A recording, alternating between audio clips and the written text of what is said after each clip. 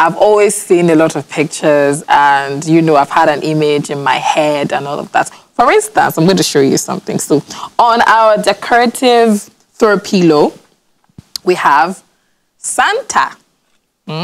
Yeah. So this is meant to be the regular Santa that is on his sleigh with the reindeer. So I think Rudolph is in front. Yes. Rudolph the red-nosed reindeer. Right. And then you can see the Christmas tree right there. And then this is meant to be Santa Claus. Santa Claus lives at the North Pole. There's this new movie that I saw that it was even explaining Santa Claus, the history, why Santa Claus is at the North Pole, and blah, blah, blah, and all of that. So I'm going to be reading who Santa Claus is and how Santa Claus came about. So here goes. So it says, Santa Claus, also known as Father Christmas, St. Nicholas, St. Nick, Kris Kringle, or simply Santa, is a legendary character originating in Western Christian culture who is said to bring gifts to the homes of well-behaved children on the night of Christmas Eve or during the early morning hours of Christmas. That is very interesting, and that's the 25th of December. So, and of course, he's going to bring coal to the naughty kids. The modern character of Santa Claus was based on traditions surrounding the historical Saint Nicholas, a 4th century Greek bishop and gift giver of Myra, the British figure of Father Christmas, and the Dutch figure of Sinterklaas, himself also based on Saint Nicholas. Some maintain Santa Claus also absorbed elements of the Germanic deity Wodan, who was associated with the pagan midwinter event of Yule and led the wild hunt, a ghostly procession through the sky. So basically, Santa Claus is originated from the Western Christian culture and also based on the historical Saint Nicholas that was always giving gifts to the needy, a selfless saint that was always giving out to people and always doing nice things to people. I was always making sure that people had something and all of that. And that's why one of the big themes for Christmas all over the world is giving and sharing love, because it is the season to be jolly and all of that. But this part of the world, in fact, actually, in other parts of the world, they also call Santa Claus Father Christmas. It's the same thing. It's the same person. But because of the context of this conversation, we're going to break it down a little bit. So Father Christmas in our part of the world is also Santa Claus. But because of the difference in location, maybe not costumes per se. Sometimes costume. Because there's some Father Christmas you get to see that you're wondering what is happening. I've seen one before, actually. Oh, really? And that's why you find some children crying when they get to Father Christmas. And even at the fact that they are being given gifts, you still find them crying because they find the costume scary. Yeah. I'm going to share a story with you, but not now, probably as we're getting into the conversation and all of that. So, for Father Christmas in this part of the world, they try as much as possible to mimic the Santa Claus because of the Christmas theme that that has come to. Of course, it was a Western culture that came here, and then we adopted it, and it became a thing. Every school, all churches, in fact, organizations, almost every organization, they celebrate Christmas and they try as much as possible to have like a Santa party and all of that. And but it's just that they really didn't get the costume properly. Some of them were not very... I tried as much as possible to not do Father Christmas slander because I'm a fan. I'm a huge fan of Father Christmas. I enjoyed going to Christmas grottos, getting gifts and all of that because, you know, well, the idea of you getting gifts from Santa is your parents abroad. So abroad, your parents would ask you what you want for Christmas. Like, oh, mommy, I want Santa to get me a phone. I want Santa to get me a moving train and all of that. So, of course, your parents, dad and mom, they're going to save up money or get money and buy you the gifts and do Secret Santa. Which we also did. but we're going to be unveiling next week. Christmas Day. Of course. So they're going to do Secret Santa, put the gifts under the tree. That's why we always have boxed gifts under the tree at Christmas Eve. And then on Christmas Day, you're going to unbox the gifts. Excuse me, you're going to unbox the gifts and all of that. So, well, the idea is that Santa has brought gifts and then put it under the tree. Shouldn't it be on Boxing Day you unveil gifts? I think Boxing Day is for giving gifts to other people. I don't know, really. I think Boxing Day is for unboxing gifts from other people, I guess. But I'm going to check, really. But I know that Christmas Day, you unbox gifts, like for the family and all of that. The gifts that are under the tree, you bring them out and then you unbox it on all of that. So, the children will think that it is Santa that brought the gifts on Christmas Eve because they've been great. So when they wake up on Christmas morning, Santa has brought my gifts and all of that until they grow up, of course, and realize that it was their parents. But yeah. So when they unbox the gifts, they see all that they've requested for. And if they don't see what they've requested for, they'll feel probably they've been naughty. Because, I mean, Santa only gives gifts to children that have been good and nice. So that's why the song says, you better not pout, you better not cry, you better not, I'm telling you why. Santa Claus is coming to town. So because of that, the children try as much as possible to be very nice. They wish into the stars and then their parents get them gifts and all of that. But this part of the world, I really don't think that happens. Yeah, so I know for a fact that a lot of parents did not do that. They did not box gifts and put it there. They're going to buy a Christmas clothes, they're going to give it to you. Hello? Bah. Take your Christmas clothes and go and wear it. And then they'll probably buy an oversized outfit for you to grow into. Exactly. If they didn't do that in your house, your parents are foreign. Let's just let it out of the bag. If that wasn't done in your house, where you were bought shoes that you were meant to fit your jean, where you were bought outfits that were a little bit bigger than you, some frock dresses that you had to, you know, wear belts and all of that that you wear for 5 years, then you're probably not African. Oh no, to actually think that like all of this brings back memories of childhood, you know, whereby Christmas was really a big deal. I mean, if anybody, for me, in my house, once we don't get Christmas gifts is a problem. In fact, my parents actually take it seriously to get us Christmas gifts than birthday gifts. Yeah. Sometimes they forget your birthdays but Christmas, it is sure that we're going for shopping and I think every parent wants their child to, you know, look good in the midst of their friends on Christmas Day. Sometimes you don't even get to leave the four corners of your room or your house. But the fact that you have a new dress, people are coming around visiting on Christmas. There's that Christmas feel that just creates that excitement. And another thing is, for me, when it has to do with memories of Christmas and all of that, why is it that the jollof rice on Christmas Day tastes different from every other jollof rice you've eaten over time? I think it's psychological. Really? Yeah, I think it's psychological. I don't think so. I feel like for Christmas, they pay more attention. I think it's psychological. I don't think so. I think it is because it is Christmas. You already... So have you noticed that during Christmas, there is a different feeling that comes with it? Even in the environment. Apart from the weather that comes. Of course, the weather changes. It's just a little bit strange this Christmas that the weather is different. It's not out. Yeah, it's just strange that it rained and it has been very sunny. And most of the time, it's always very dry. And we have the Harmattan season and it is dusty, your lips are cracked, your body is ashy. And in fact, I'm so surprised that this year we're not giving you tips on how to take care of your body for Harmattan season. Because normally we would have been doing that, but because the Harmattan is not really out there for this period, it's a bit strange.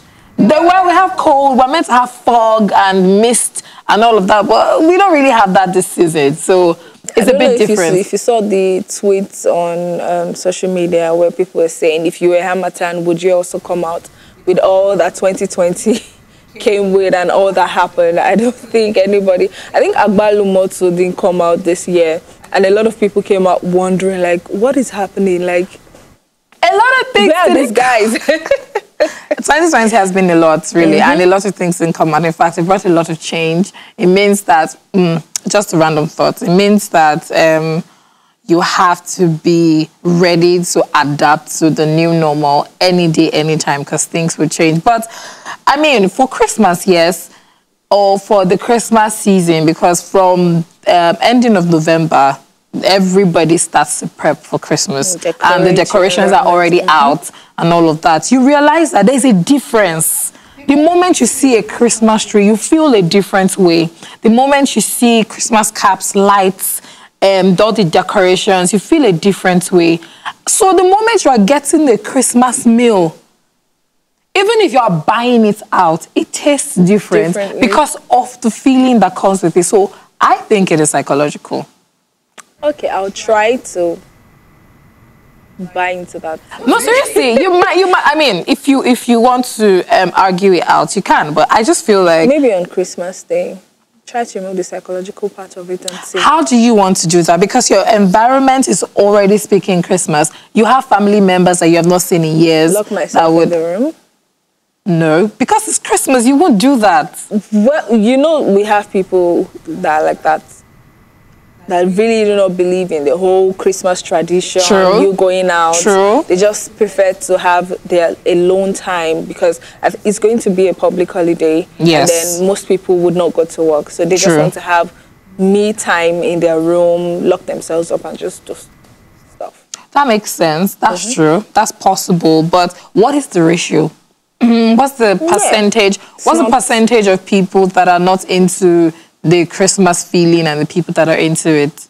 In fact, even if you don't want to be in the Christmas feeling, everyone around you will technically force you, because everywhere you go, all the shops that you're going has Christmas decorations. Yes. All the banks have Christmas decorations. The streets have Christmas decorations. The eateries have Christmas decorations. Your religious centers has Christmas decorations. Some streets actually hold Christmas carnivals. There would be Christmas cantatas, there would be carnivals, there would be carols, there would be musicals. Carols would actually start from this weekend. Yes. Actually, some carols started from last week. Oh, I thought it was like a week before Christmas. I don't think there is a standard time. But like growing up, I was actually used to like the Sunday or the weekend before Christmas. And if Christmas is on the weekend, then they just leave the carol to be that weekend. So everyone can attend. I feel like it's either a week or 2 weeks before. I've attended a Christmas carol 2 weeks before. Now, in fact, because of everything that has changed, the pandemic and all of that, yes, people would attend carols online, but it's different. It's very different because, everyone is trying as much as possible to stay safe. Stay safe. And I was reading a news sometimes last month, and they were warning people in the UK that you should please try as much as possible to stay safe. If you are breaking any COVID rules, no matter what party you're having, no matter the dinner, police officers will come and scatter it. And I think right here in Lagos, there's been news about the government cancelling concerts and whatever gathering it is that would, like during this festive period. And a lot of people have actually been coming out on social media to say, please, at least let's just even have, like, end the year with fun time and all of that. And, well, for your safety, just stay at home. And I can see from the Dirty December list that came out, a lot of concerts, gatherings would be happening and has been planned. I'm so sorry. But now the government is actually looking into this and trying to see how this can be cancelled. It's a lot, actually. Like, I can't wait to jump out of this 2020 to 2021. And when I said, the last time I mentioned this, someone said, what exactly would change? You know, it's just a calendar. I want to beg and you. And just days moving. So what is the excitement about leaving 2020 to 2021? It doesn't mean when you get into 2021 coronavirus is over or whatever pandemic or whatever thing is happening would be over. So I want to beg everyone. This is like a public announcement. I want to beg each and everybody, please try as much as possible not to overhype 2021. Please don't ruin it for us. Let's just keep going. Like, you know, see the way that we're all moving. Let's just keep moving towards 2021. Don't overhype it. Vision 2020 has made 2020 what it is. What it is, please. Try as much as possible. Let's just keep moving. You know, let's enter the new year. Let's be, you know, better in 2021. In fact, let's just be better every day, because the truth that you've just said is they're just days on the calendar. It's a mind thing, you know. And of course, we've been conditioned to believe that every year ends at so time, the new year starts. But it's just the next day. Really, in the scheme of things, is the next day. 1st of January 2021 is the day after 31st of December 2020. It's just the day after. Just like the day after your birthday or the day after your wedding or the day after your celebration and all of that. It's just the day after. So, yes, let's use that same measure to count. Yes, let's use that same measure to move into the next year. It's the same day. The next day, rather. Yes. It's the next day, 2021. Don't overhype it and don't ruin it for us. It's actually sad for those of, like, people who have gotten tickets and the government coming out to cancel this concert. Like, there was a particular artist that I know that all he sold were just table reservations. No normal tickets. So from 1 million, 2 million, you know, you request for a table and you attend the concert. And I can't imagine someone must have dropped that amount of money and just to get the news that the concert would be cancelled. I'm hoping that there's a full refund, a full payment refund policy. I'm hoping, because I mean, I cannot pay ₦1 million for a table for 6 or a table for 8, and like I'm not going to get my money back and all of that. But quick advert. But the concerts or the cantatas that have not been cancelled is at High Impact Planet Amusement Park and Resorts, and of course High Impact Cruise. Please try as much as possible to make your way into High Impact Planet, because a lot has been lined up. We'll be highlighting them later on the show. A lot has been lined up for High Impact Planet and High Impact Cruise for you to have a lot of fun. All the COVID-19 restrictions have been duly observed at High Impact. They try as much as possible. Like, you know, we had a representative come to explain everything that they're having. And, you know, they visuals to back it up. Exactly. They've tried as much as possible to make sure that everybody is safe and also having all the fun. I am desperately waiting for the Christmas cantata. Carnival, yes, and the Christmas carnival on Christmas Day. Yeah. Oh, the Christmas carnival on Christmas Day. I'm waiting for the cantata that has the guest performance from Shola Allison. Yes, it's going to be massive. We're looking forward to it. We're all looking forward to it. So if we're looking forward to it, we want you to look forward to it.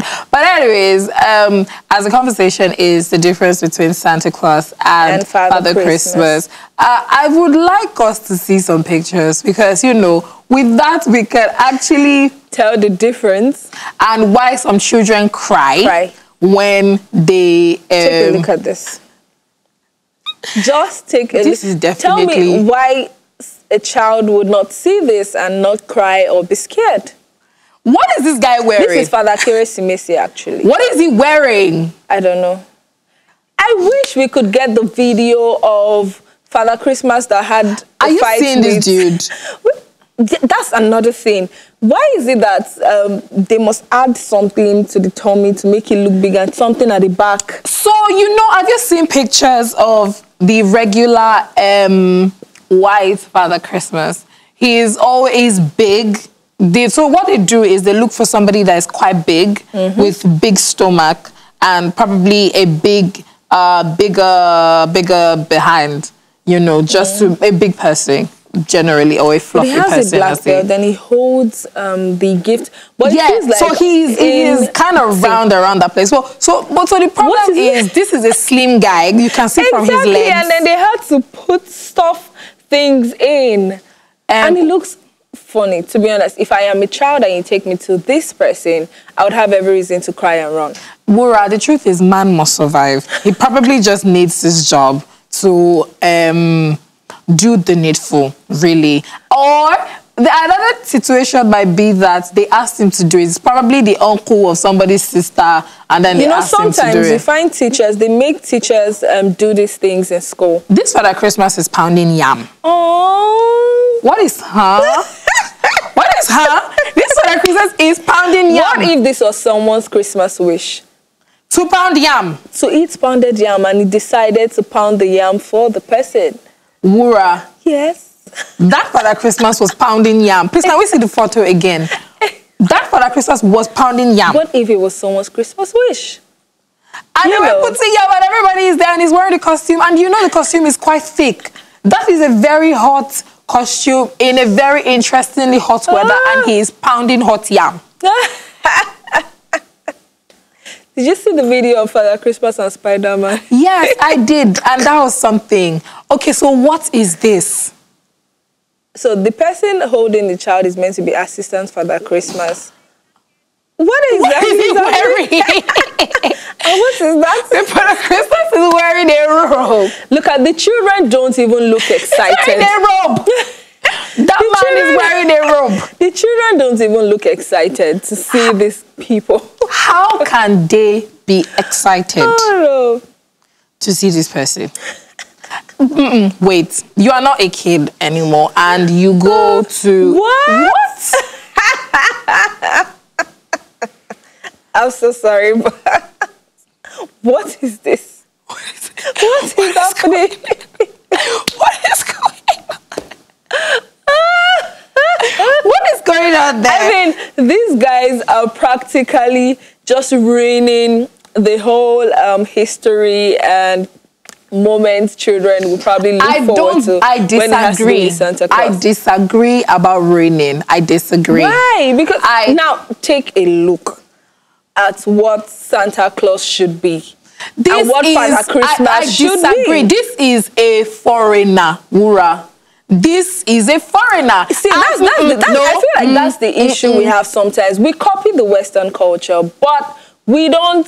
When we copy, we don't do it the right way. I don't care, really.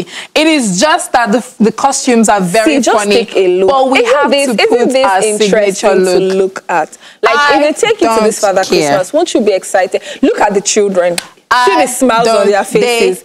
Did you see the children with Father Keresimesi? Did you see them? I feel like, okay, so the truth is, I feel like maybe we should just put a little bit of African theme to our Father Christmas. Okay. Or probably name it something else and make it ours and own it. Maybe then we'll stop messing up the costumes. But still, I enjoy seeing... In fact, I feel weird when I see a Father Christmas that looks right. Why? I said it. Yes, I said it. I feel very weird when I see a looking right Father Christmas. Like I'm sorry, but that is what it is. I was even used to seeing a Mother Christmas because we had Reverend sisters in my primary school, and they were always dressed in Santa Claus materials, but they would always wear their Mother Christmas regalia. Please and please, I want to beg you people. Well, that is our own world. If you are going to represent the image of Father Christmas or Santa Claus, make sure you're doing it the right way, because the act of giving gift is meant to be exciting. It is exciting. That is not exciting. Why is it not? Can we show the picture again? Please, can you show the picture of the... Imagine, this one is crying. It is cry of joy. Cry of... What cry of joy is this? This is cry of joy. Did you see this child is meant to be excited, receiving gift from Father Christmas, but see. And then you tell me you don't think there's a problem. Right, this is not even the problem. The problem for me is the decoration. What is happening at the back? No, that's how you like Father Christmas. So you already stated that they are not ruining the moment, so it's fine. You know what? That's what Who is this guy? This is a Chinese man that is dressed in a Santa outfit that is running after an ostrich. What is happening? It's probably trying to entertain. But maybe that's their culture. Have you thought about it? Well, true. Or it's trying to entertain the crowd because I can see that people are I can see a lot of people at the back and of that. You know. So I mean, the costume for Santa Claus is very cheap. Here you come. This is Mother Christmas. This is a Nigerian. This is a Nigerian. But this Santa. is Mother Christmas. A mother Christmas. Yes. This is creative. Yes, very creative. A bicycle instead of a sleigh. Seriously, let's look at it. Let's look at the creativity The in only this. thing that is left was for them to tie the Christmas tree at the end. You know, the weight distribution and all of that. But a bicycle, this is definitely a palm wine bicycle. There's nothing you can tell me about it. This is a palm wine. This is a palm wine bicycle. This is your idea of a. I mean, this looks better. This is actually a nice Santa. This is a nicer Santa. And it looks good. And the beards look... And it's an African Santa or a black Santa. Look real. It is real beards.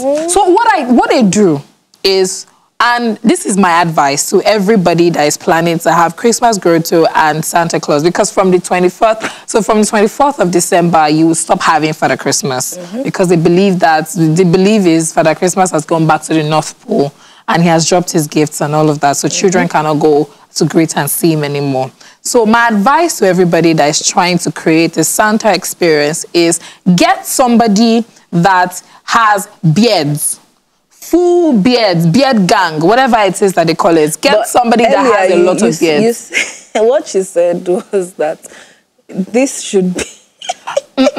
What I am saying is, it is the experience that we grew up with. I have never seen a Santa that looks right. But have you ever seen one? It won't hurt to actually have one. And that's what we're saying. We're saying the same thing, Wura. I am used to seeing a Santa that doesn't look right. I thought you get it. I am used to seeing that Santa that doesn't look right.